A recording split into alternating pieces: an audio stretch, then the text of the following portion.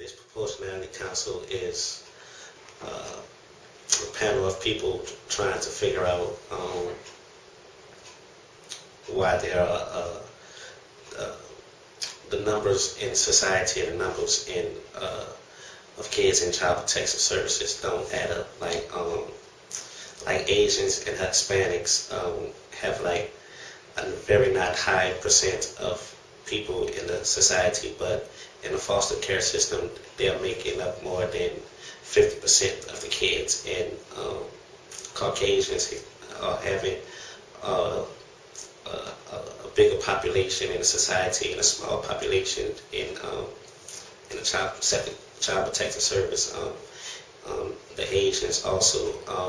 So we like get together like once a month or every other month to try to figure out what's the problem and what solutions can we come up with to try to not to even out the numbers, but to get kids out of the child protective service system.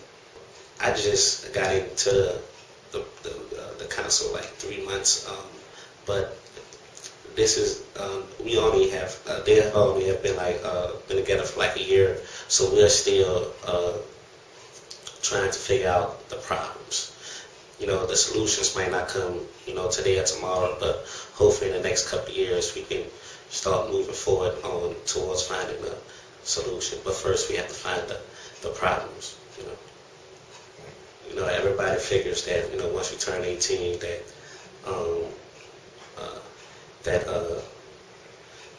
you know, aging out of the foster care system is hard. And actually, I'm on the CASA alumni panel, and we, you know, have conferences talking about the problems of aging out of care and how hard it is for kids aging out of care, and even getting ready to age out of care is hard.